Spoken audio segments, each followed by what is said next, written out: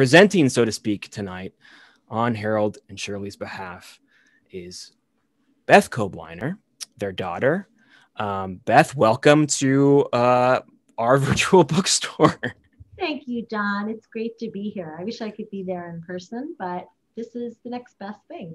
That's right. And we'll certainly have you back when conditions are safe to do so. We definitely miss the intimacy of our in-person events, but we're so happy to connect with our community this way. But let's get into it. So to start with the obvious, this isn't a book by you, but you are an author yourself, but this is a book by your parents. Also, I have the book right here so people can see just how beautiful it is. I also really love the inner flap with all the notes. Tell us a bit about Harold and Shirley and how this book came to be. Well, thank you again, John. You've been great, and I feel lucky to be speaking here. So the book was written by my parents, Harold and Shirley Kobliner, and it was just came out. It was published by Simon and Schuster. I guess the first thing to know about my parents is that they were happily married for 65 years. My father had a PhD in education, and his whole thing was speaking up for underserved communities. When he was in the Army, he created a program for soldiers to get their high school diplomas at a time when that became a requirement, and a lot of them wouldn't be able to stick with their career otherwise. He introduced art and music for the first time to special education classes in junior high schools, and he became a New York City model. And he was chairman of the board of examiners. He was a real advocate for students and making sure teachers are trained in the subjects that they're teaching. My mom was a chemistry major, which was unusual for her day, but also an excellent writer and a real person who just enjoyed life to its fullest. So the book stemmed from their love of each other and a love of language. And they both love the idea that everyone has expressions that they grew up with, and that there's great joy in sharing them. And we can learn a lot from each other, and everybody has something to offer. Both of my parents, they were born in 1929, the beginning of the Depression, and my father's family was extraordinarily poor. So when he decided he wanted to go on and be a teacher, before he took any exams, he read the entire dictionary because he felt he really needed that cultural enrichment from something, and he wanted to have a really good vocabulary. And he also was a very hard worker in that he had a bunch of part-time jobs. While he was a principal, he taught the English portion of the SATs in our basement. So I just remember that growing up in the 1970s, where all these cool teenagers would be coming in. So the basic point of the book and the idea for writing it came from they were speaking to my son's kindergarten class. This is a while ago. They were supposed to read a book to the class. And as my mom started reading the book, all the little kids started to squirm. And my mother said, hey, she closed the book, and she was a great teacher. And she said, you guys have ants in your pants. And they're like, ants in your pants? I mean, they didn't know what it meant. And my dad said, well, let's think of other insect expressions. So there was, one kid said busy as a bee, and they talked about social butterfly and snug as a bug in a rug. And my parents, who were lifelong educators, felt that it was so much fun and the kids got so much out of it. On the drive home, they said, we should write a book of expressions for people of all ages. And they spent the next 13 years jotting down expressions from everyday life. So what sort of started as a hobby or a lark ended up being, so to speak, the book that you showed, which is the world's largest collection of expressions of its kind. Well, as you can see, too, I already mentioned it as a thing about the book that I love. On the inner flap of the book, you get, I don't know if people can see it over the presentation, but there's looks like your parents' actual handwritten notes of these of these expressions in these categories. So as they're compiling it, can you talk a bit more about the process in writing this book that I'm holding up today? Right. Well, they started it when they were in their 70s. Mhm. So they were very young, active 70s. Here they are. I think they're in their early 80s in this picture. They look damn good. And they decided that they wanted to, instead of, they would practice what they called the art of listening.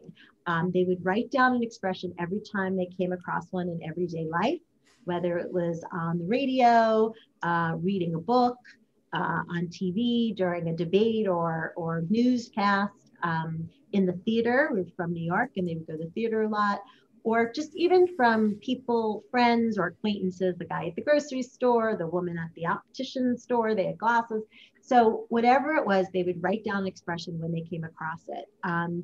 And once they had 100 or so expressions, they would sit together and categorize them. And they would, so if, for example, they had somebody said fast as a rabbit, hungry as a lion, they would put that in animals. And then if busy as a bee came along, they'd say, well, they started putting that in animals, but then animals got too big. So they changed it to bats, birds, and insects, things with wings. And over time, they kept doing this until they ended up with 67 categories. And what was funny, and the thing that you noticed is when you open the front flap, like you showed, they would write all the expressions down. And what they did was, my mom, being that she was born in 1929, was very careful and frugal and a real like recycler before that was even a thing. And so I don't know if you've ever sent a shirt to the dry cleaner, but if you need to get it back and you ask for it to be folded, it comes with some nice cardboard. So my mom saved those cardboards over the, almost 3/4 of a century they were together. And then because she felt like, why would you, oh, here's a good picture of them. Why would you throw away great scrap paper? Yeah. And then they use those to organize the expressions. And so I have about 100 of those. And they would, write it down, and it's all my dad's handwriting. And I love it because you see cross outs, and, there's the politics section and the gym and anatomy, and it evolved over time. Eventually he started using legal pads. And then we said, okay, we have to set you up. So we created a spreadsheet, for them on the computer. But this was something that they did for over a decade. And when they got older, even when my mom was ill, and they had nurses in their apartment, they would continue to have these meetings together to decide if something really was an expression, or if so, how it should be categorized. And they would include the nurses in that decision process. Or if I was there, my brothers are there, or their grandkids, they would include us. And it ended up being a lot of serious analysis and conversations and even debates. They did that for 13 years. But the big thing is that from the very beginning, they decided they would not use Google, and they would not peek at any existing collections that are out there. So they really were very deliberate and very strict about not Googling to find new expressions. And once they hit 8,000, they started offering their grandkids $1 for each expression they could come up with, because they were worried they wouldn't get to 10,000. And then after like 3 weeks, my dad's like, I'm broke, I'm not doing this anymore. Because my kids were like, I'm going to see how many expressions I could get.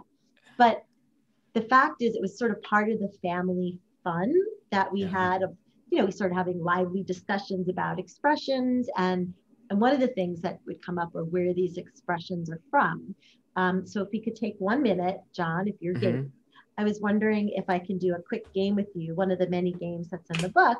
If I read you an expression and I give you 2 versions of the origin story of the expression, Oh. right. This Okay? is like a dream come true as a person who listens to NPR game shows and has never been on one. So absolutely. Okay, ready? So the expression cold feet, right? To have cold feet. I love this picture. It's a cute one. So where do you think it originated? Did cold feet come from? 1, frostbite of the feet was such a common problem in the 19th century England that mothers would warn against getting cold feet to their children and make sure they put on heavy socks before they left for school. Or is it 2, cold feet? It's a military term that referred to warriors with cold feet not being able to rush into battle. Wait, what was the first part of the second explanation? So the second one, the first one was about moms putting Right, socks, right, right, right. and the second one was a military term that referred to warriors with cold feet not being able to rush into battle. I'm gonna go with two. Yes, you're right. Oh, wow. Okay, one more. Crocodile tears. So is that, and these are illustrations that are in the book, Hmm. which are just wonderful. Crocodile tears. Is it one, crocodiles actually weep while devouring their prey, which has since been proven to be true by scientists? Or is it two, similar to snake oil, crocodile tears were sold as a health tonic by 19th century peddlers? Oh, I feel pretty confident in myself in saying that it's two. Oh, it's one. No. Crocodiles actually, like tears, water, comes out of your eyes when they're eating their prey. So, I did not know yeah, that. I know. I didn't either. And all right, last one. Let's see. You're one for one. So let's see. Tiebreaker. Honeymoon period. Honeymoon period, is it one? In the 5th century, newlyweds drank an alcoholic drink with honey during their first month of marriage, one moon cycle, to grant them fertility and good luck? Or is it two, Shakespeare originated the phrase honeymoon in the comedy Much Ado About Nothing, and it refers to the good omen of a full moon on the night of a wedding? I feel ashamed that I should know this as it involves literary matters, but I don't. I'm gonna see if I can solicit the wisdom of crowds, and if you're watching and want to use the Q&A to tell me one or two, whatever people say most of, I will go with it. I'm going to solicit the audience. I've got one so far. The Q&A is either at the bottom of or the top of your screen. So I'll repeat it. Honeymoon period is one, in the 5th century, newlyweds drank an alcoholic drink with honey during their first month of marriage, which was the moon cycle, to grant them fertility? Or was it two, from Shakespeare's Much Ado About Nothing, referring to the good omen of a full moon on the night of the wedding? We've got a bunch of stumped attendees as well. Um, right now it's tied. Just need one more person to chime in with what they think it is, and that's going to be the tiebreaker. If not, I'll go for it. Um, Actually, I'm going to go with a viewer who rightly points out that Shakespeare was a great inventor of so many words and phrases. So I'm going to lean on two. Oh. Oh, I lost the tote bag. I'm sorry, it's one. It's that there was this drink they drank. It was called mead. Oh And yeah, so yeah. And so the 1 month, the moon cycle, fertility, yeah. I know. These are really tricky, I have to say. I had a lot of fun, that's wild. and so anyway, well, you did great. I mean, we I had got good one discussion. right. But you could have gotten, I've had a lot of people get none right, which is awkward and kind of defies the law of averages or whatever. But so, okay. Well, Um, well, that's I mean the cool thing we got to see too from doing this, and the viewers are seeing as well, are these really fun illustrations that are in the book throughout. Um, and can you tell us more about those? And I don't know if there's more of them to show too. sure. Yeah.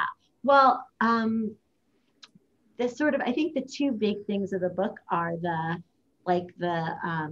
categories. So there's Oh yes, 67. sorry. Yeah, no, that's okay. No, there's 67 categories in the Right. book, and then there are 350 illustrations. So the categories, I think, are kind of part of my parents' quirky genius, in that these came out of these discussions and debates, and they would categorize. And by the time they were done with 11,000, they came up with 67 categories, which range from animals to colors and numbers to gambling to sports to love, money, royalty, which I just wrote a piece about on Medium, because there's such a resurgence and interest in royalty, the crown, and Yeah. Bridge. What's it called? I just watched it all this weekend. The the Sandra Rhimes one. I can't think of the name now, Mm. but Oh, um, yeah. Mm-hmm. right. So anyway, so there are all these different categories, and what I love about it is, for my parents, it gives you a little insight into who they are. For example, there's the transportation and travel chapter, which obviously has terms like frequent flyer and vacation mode or maiden voyage, all sort of travel related expressions. But my mother was like a super intense packer. Before a trip, she would, like, 2 weeks before, lay everything out, use tissue paper so it didn't get messed up, and really be great about packing. So um, in the travel and transportation chapter, there's a bunch of terms having to do with packing: send them packing, time to pack it up, pack light, carry excess baggage. Um, and of course, the categories differ in size. So the very biggest category is the body chapter, which has Yeah. 1,039 expressions. Wow. So, brain teaser, brain trust, something on the brain, pick someone's brain, left brain, right brain, a no brainer, the brains of the operation. And that's just brain. Then there's, tickle in your throat and live in the public eye, put your foot in your mouth, gut reaction, um, a lot of expressions. And then the smallest category has only 25 expressions, and that's the category called postal. So you think, like, Mm. why would you have a category for postal? But my parents, again, were born in 1929, and the post office was important to them, and they mailed letters and wrote letters and dropped off packages all the time at the post office. So some of those are really good expressions, though, like seal the deal, to go postal, to push the envelope, mail it in, part and parcel. Um, so I think probably one of my most favorite things about the book, though, is that the way they decided to categorize expressions, they would often do it based on a key word Mm. rather than the literal meaning of the expression, which led to some funny results. For example, in the food chapter, you have obvious ones like baked in the cake, like the cookie crumbles, easy as pie. But you also have ones like to curry favor, because curry is a kind of spice. So to curry favor, which is an expression, would go in food. Or mint condition, you might think it goes in automobiles or business, but it goes in food. Or up in my grill, or to hash it out. Um, or there's this chapter called the law. So in the law, there's terms like rush to judgment, thick as thieves, good cop, bad cop. But the expression to conduct a sting operation, which is a phrase that conjures up, FBI agents undercover, instead of putting to conduct a sting operation into law, they put it into birds, bats, and insects. Since sting is the predominant word with in a sting operation. And when they then paired it with the illustration, one of the illustrations we were talking about, it makes it absolutely clear with the beehive and lots of buzzing why sting operation belongs in birds, bats, and insects. So you get the point. And remember, there were 11,000 expressions. So they Yeah. did this 11,000 times. They analyzed it that many times. They Wow. had 11,000 debates. So it's fairly remarkable. And one thing I feel, which is so unexpected, but I did send the book to language experts and Right. lexicographers, who are people who they compile dictionaries. And the feedback I got from them was just, they said it was an astonishing collection. And yes, it's nice for, lay people to read it, but it's an important development for computational linguists, because they said it's a terrific resource for natural language processing, because it's such a large collection of multi-word expressions. And that apparently is very difficult to collect multi-word expressions on a computer. Whereas this, they sat and did it by hand. And so it's sort of it furthers the field. So who So knew? their own taxonomy helped further a discipline in a way that complicated computer algorithms couldn't. Yes, yes, this is, That's quite cool. and it's just so fun to think about, and how much joy they got from this, and how Right. much, you know, fun it is for people being told to read it. And they sourced other sources as well, and their grandchildren, and stayed away from the computer in order to do it. So it was all this sort of natural Exactly. Very expression learning old processes. time, Yeah. right? Like thinking about it. And And, I think that it also, you know, they were older, but it helped with their minds. They were really with it no matter what was going on with their bodies, sometimes their minds were sharp as tacks and Mhm. expression. Yeah.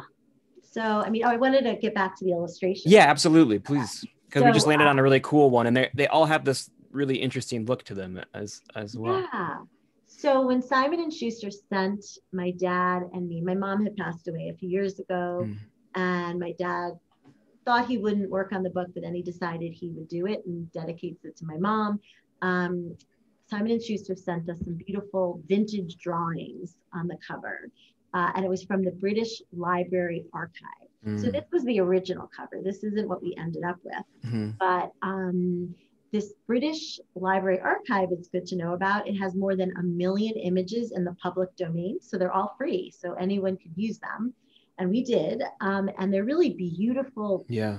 intricate drawings. Um, and my dad, though, he was 90 um, when he passed away this past May. But when I showed him this cover, he loved it. Like there were choices, he loved this color. But he said, he's very clear. He's like, I want it to be understandable so somebody could look at it and guess the expression. So he said, there's an elephant, but the expression is, Elephant elephant in in the the room. room. But he's like, there's no room. And I promised him that I would make sure to get that done. So I got to go back to this archive and go through literally thousands and thousands Wow. of these beautiful illustrations, which I loved. And we ended up with this cover, which, you can see elephant in a room, or feather in your cap. Like it's much easier. And that's so my dad, even at age 90, uh, he was so clear that he wanted to be educational and understandable. And, so the illustrations, like you said, are fun throughout, like the chapter on education, for example. Um, we have this one, which is to do the math, Yeah. or this one, no easy answers, or the next one, which is too cool for school, which I love this one because this is from 1898, but it looks so Wow. modern. Yeah. Or the chapter on food and cooking. We have to get a piece of the pie, or I love this next one, a tough nut to crack, or this one, which is crazy good, back in the soup. Wow. So they were just all different, either from catalogs or books, or all from the turn of the century. And if someone's a visual learner, and you just like learning through pictures, you can do that. And I think these just add another level of fun to the book. Yeah, and it speaks to, I think, as well, a lot of these expressions have been with us for a long time, and Yeah. so you're sourcing out public domain images that may just happen to fit, but some of them might actually be referring to the expression itself, and it's a nice connection for us of, the long etymological tail for these expressions that we That's still such a use good today. point. That's actually a brilliant point because some of them were literally that. And I was like, oh, that's surprising. Yeah, Um, when you'd see it really was what they meant. And some, you know, like obviously eye for an eye, that's been around, for a very, very long right. time. But it is interesting to see. And it does add to the whole feel, I think, of the handmade kind of very deliberate nature Right. of the book. And it reminds me too of like old like texts for school children, or those, or like curio books, or sort of those kinds of like antique bookmaking stuff. And it's just awesome that you were able to access that Yeah, archive. it was. And I feel like it's such a good resource. Anybody should, if you need anything to go to it. It was just Right. beautiful and it was fairly easy to use. And I felt like they did the book that it makes the book beautiful. It's almost like a coffee table book, and that I just love the feel. Yeah. It Yes. feels really nice and it's not quite paperback. It's this flexi bound. So it is hardy and will withstand people passing it around. It's ready to go with you to the lake, and or to the cabin or something like that as a sort Right. of like a non-screen activity. Yes, exactly. I feel like it just speaks to that need. And that was my parents' desire for it. It was to be a catalyst for conversation, intergenerational conversation. My dad Mhm. would go crazy when my kids would, they'd have a phone and they were like, they're great kids, but every now and then he's like, I know you're looking at your phone. I know what that look is. And and this was kind of like, let's put that away and we can just talk about this and Yeah. read them and discuss them. Well, one of the aspects that's really great about this book, as we've discussed with you quizzing me, is how interactive there it is. And there's also this page at the end, the section at the end, express yourself. And there are dozens of, oh, there it is. There are dozens of fun games that people can play with the book. And as you just mentioned, it's overall just a catalyst for conversation. So maybe I don't know if you can speak a little bit more about,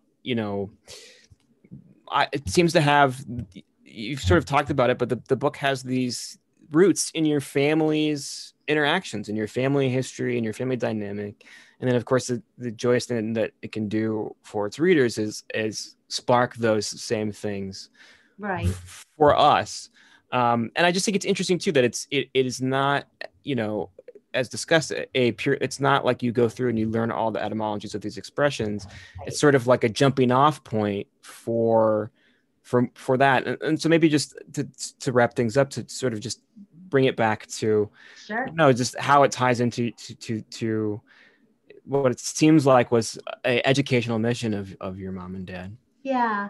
I mean, that's right. I mean, well, first of all, when they said we're doing this expressions project, we're like, okay, mom and dad, we love you, but go ahead. And it felt a little eccentric, but then it became addictive. And I would find my husband, who's a computer scientist, up all night. I'm like, what are you doing? What are you working on something? He's like, I have a list of 200 expressions for your dad. I think he doesn't have these. And then my dad would be like, oh, I hate to break the news to David, but we had them all. And so it became like this addiction for all of us. And the great thing about expressions, of course, is they're not just words, they're really reflection of who you are, where you grew up, what period you lived in. And one thing is, sometimes you can get tricked by an expression. So my parents' friend Diane's mother, who's from Ireland, and her mother would always use the old Irish expression as fast as O'Grady's dog. And then something was moving or someone was moving too quickly. Like you might say to a kid, don't eat your lunch so quickly. You're eating as fast as O'Grady's dog. So when Diane one day met a childhood friend of her mother's, the friend was talking about, oh, the old neighborhood, it was so great. And there was, your mom's house and the O'Grady family who lived next door with this frisky dog who would always like rush out the front door. And Diane suddenly realized, oh, as fast as O'Grady's dog, it wasn't an old Irish expression. It was just a neighborhood expression. And meanwhile, Diane moved to New York and taught it to her kids, and her kids taught it to their friends. So everyone's talking about as fast as O'Grady's dog. So, the back of the book is to write down those expressions that are family expressions, also ones that they missed, because even though there are 11,000, there's some missing. And then I think my parents knew, and maybe the most fun part of the book is they knew that they needed something that would tie the book together. So they made sure to include 24 games. And I think, one of the biggest draws of the book, I'm being told, is that, during these really tough times with COVID and lockdowns and families are all together and we're just sick of Zooming, except for tonight, of course, Yes. but like looking at our phones and, meetings and the whole thing. So this is a way for people to, you could read through the book, you could read it out loud. Some people told me it's like poetry. You open it up and there's just lists and lists and lists of all these expressions. It's kind of, blows your mind a little bit, an expression.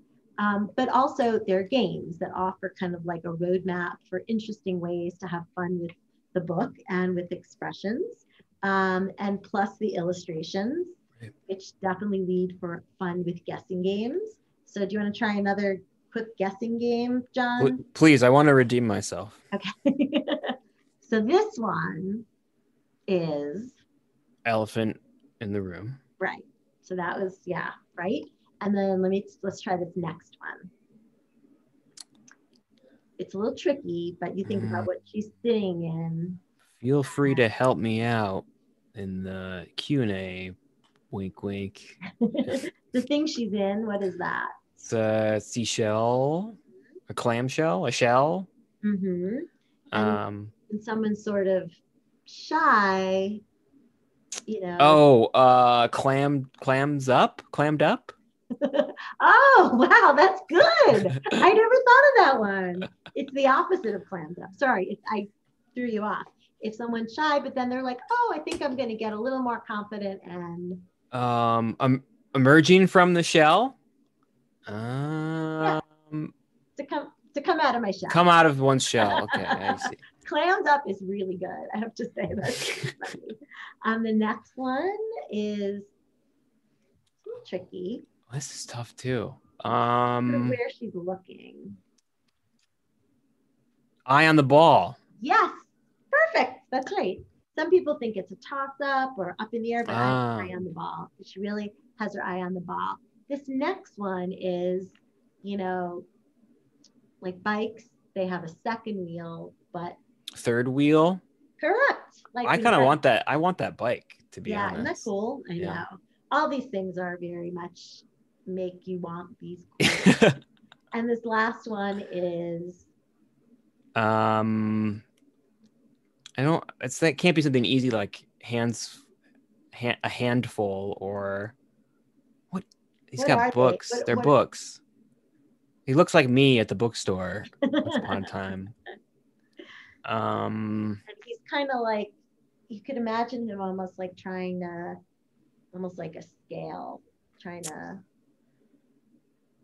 I'm stumped. I'm stumped on this one. they're hard. They're most of them are very hard to sort of if you stand on one foot, you're trying Oh, to someone says balance the books. yes, that's it. To balance the books, which means accounting. Right, right, right. That's right. So, and of course, it's not just British expressions that would work. You could look at photographs, and these are my parents where they're kicking up their heels and Oh, happy as clams. And here they are, very young. They met when they were 16 and 17. wow. They were callow youth, diamonds in the rough. And here they are at my mom's 85th birthday, where Oh, they wow. were two peas in the pod in their golden years. Um, so the last thing I have, John, is a lightning round of some of my favorite games. Okay. So do you feel up for it? Yeah. Okay, everybody could chime in too. Yeah, So please help me out. I'm going to read a bunch of expressions and you can tell me if it's real or fake. Like the So, expression yeah, like whether it's a real expression or a fake expression. or fast as O'Grady's dog. Right, exactly. So some of them are real and some of them are totally made up. Okay. Okay. Fuzzy as powder in water, real or fake? Fake. Correct. That's totally made up. Okay. It's always darkest under the lighthouse, real or fake? That sounds real. You're right. It is real. I guess it's the idea that with a lighthouse, it throws light out into the, far away, but right near the structure of the lighthouse, it's dark. Yeah. And maybe like it's good to be there. Like it's not so bad that it's dark because you're casting out the light or something like that. Yeah. Yeah. Kind of Or, hopeful. right. Or like maybe when you're thinking of a problem and you're just focusing on it near you, maybe you need to throw Look, out the light. yes. Yeah. Mm. Okay. A yellow dog contract, real or fake? Oh, it sounds businessy, so I wouldn't know. So I want to say it's real. You're right. It Oh, is wow. real. So a yellow dog contract is interesting that years ago, when someone was applying for a job, an employer can say, I'll hire you if you promise not to join a union. So now that's illegal, but that was called a yellow dog contract. Makes a lot of sense. Yeah. Yeah, I don't know why it was yellow dog. I don't really. Was supposed to be like to sign the contract is to be a coward, or it's like you could call it like a scab contract or something like that. That's interesting. Yeah, I should know that, but I don't. And the last one is even the smartest cow is illiterate. Real or fake? Oh, it sounds real to me. Oh, got Oh, the I was on a attaboy. streak. Hey, my husband made it up. Even the smartest cow is illiterate.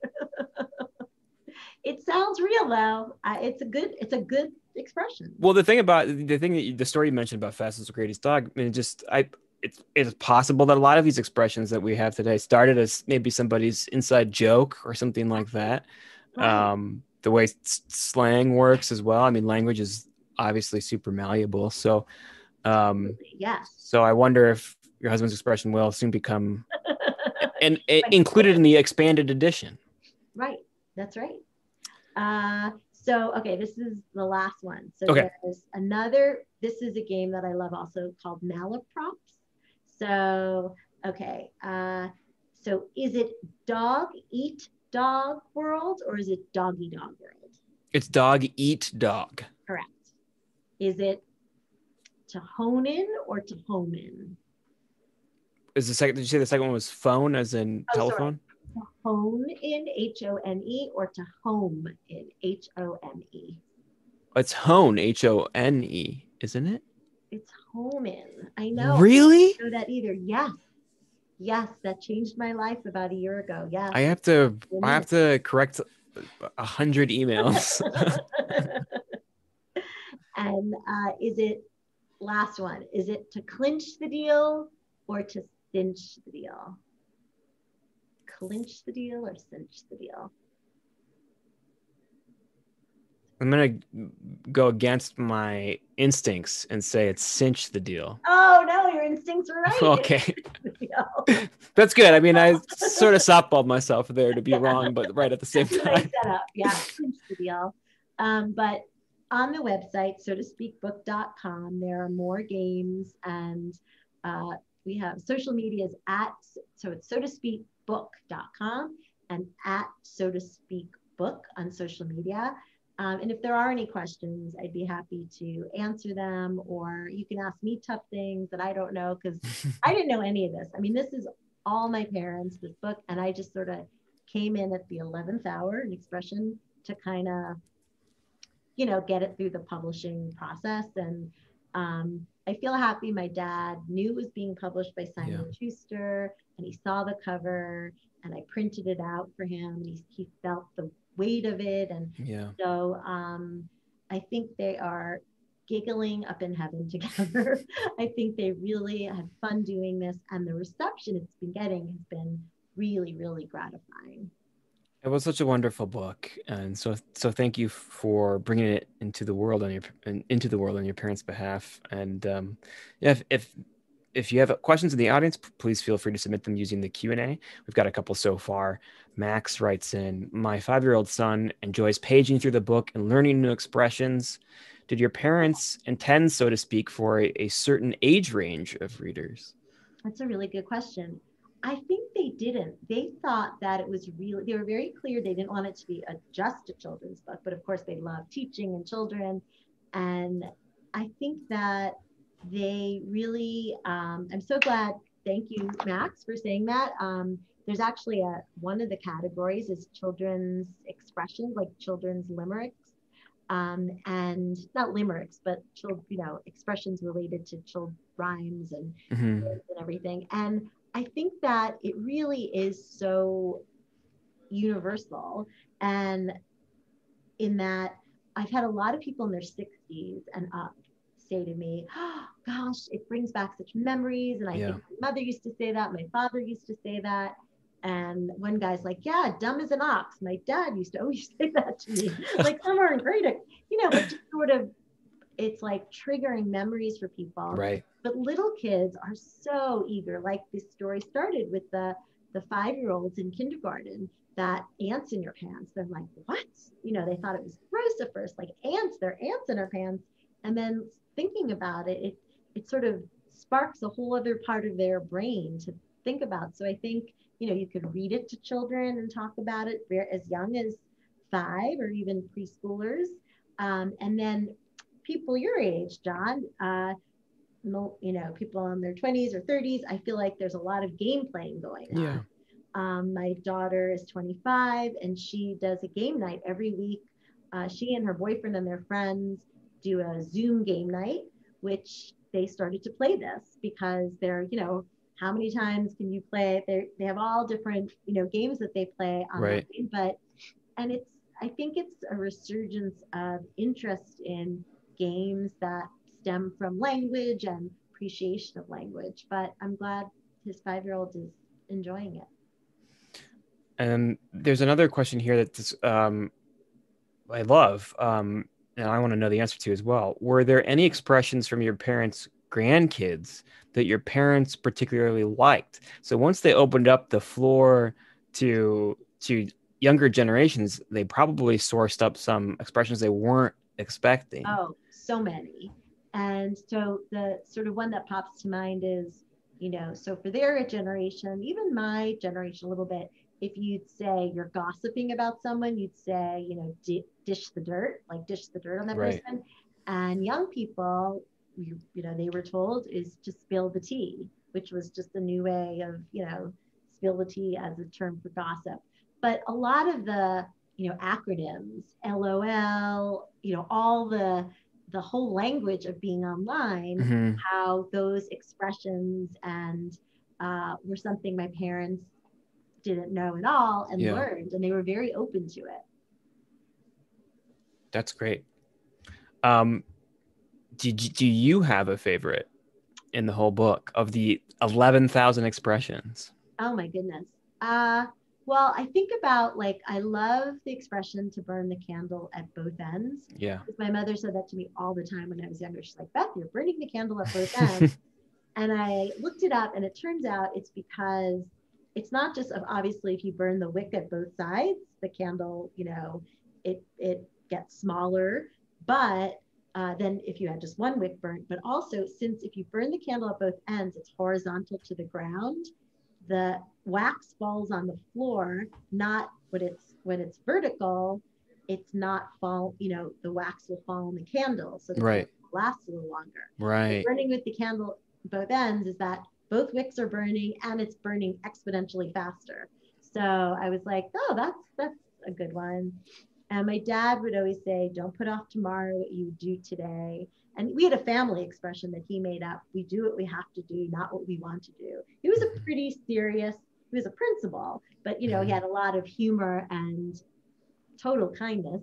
But I think those, and I also like the expression, it's a weird one, hunger is the best sauce. Hunger's the best sauce. Yeah.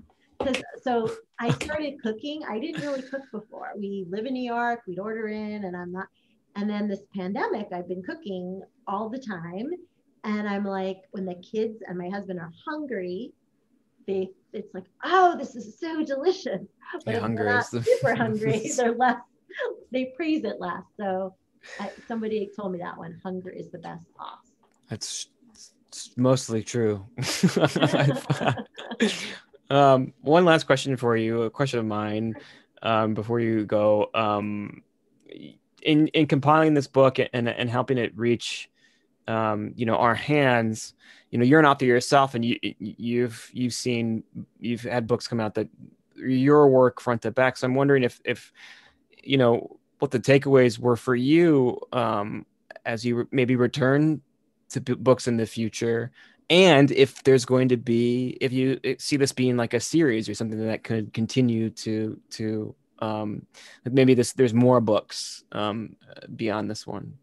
I mean, it's such a nice question. I think that, I mean, one thing, I'm a personal finance writer, and I Right. try to bring as much joy as possible to personal Right. finance. Like, I was on Sesame Street talking about money with Elmo and, trying to do things that keep it lively and fun.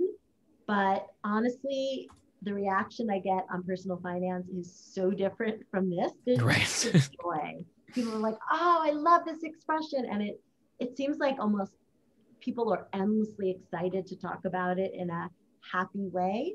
And so I think, I mean, I feel like there's a good game in this. And then Yeah. there's a book just with lots of definitions. I mean, my parents were very deliberate in that they're like, yeah, we could write in all the origins or the definitions, but that's the fun part to discuss and talk about. And then, later, if you want to look something up, I mean, you can Google it in 2 seconds. which sort of, they never used Google to find the expressions, but Hmm. when it comes to like learning what they mean, or having that ability, and there often isn't just one definition. There are all these different theories as to where things come from. So I guess my answer is, I found this so much fun that I feel like there might be other books that come out of it, or I just leave it as this Yeah. wonderful legacy that, Right. probably more so that, and getting back to the books that I feel a passion for. And but I think it kind of brought a lot of joy to my life. Hmm. Um, so yeah, Well, thank you. And of course, it's hopefully it will bring it already is and will continue to bring joy to readers' lives. And folks can of course purchase it online at our bookstore at literatibookstore.com. There's a link in the event page that brought you here if you're watching us live. And of course, if you're watching us later on YouTube, there's also a link in the description. Beth Kobliner, thank you so much for joining us tonight on At Home thank with Literati. you. And I hope to have you back in the store at some point soon. I But will be there. Thank and you so much, John. yeah, take care. And to all of our viewers, continue to be safe and be well. And we'll see you all at the next event. Good night, everybody. Thank you. Bye.